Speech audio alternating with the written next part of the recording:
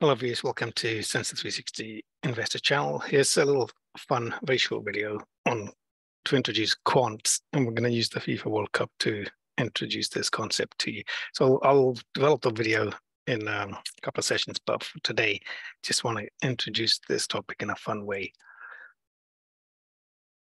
So basically, if you look back at the FIFA video, you'll see that, so these were the teams that were selected to potentially win the 2022 FIFA World Cup. And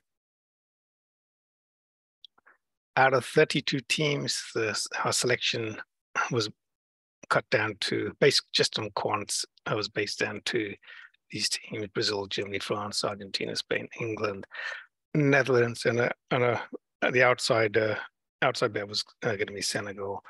And then out of the group stages into the round of 16, let's see what happened. So Brazil went through. So the big surprise was Germany got knocked out.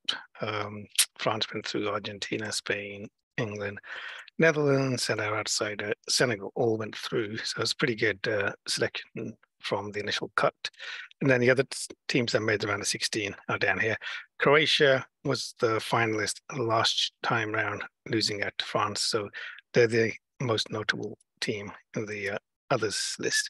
And then into the round of 8, Brazil, France, Argentina all made it. And those three are in the big five. The big five were the top 5 countries. The others are Italy, that didn't make it, Germany, who was the surprise knockout.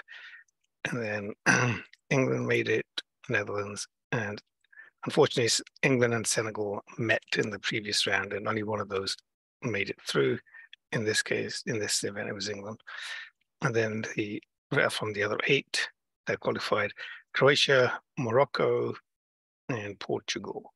So this makes our 8 teams, and we'll continue to track this to see how our quant selection fared in this World Cup.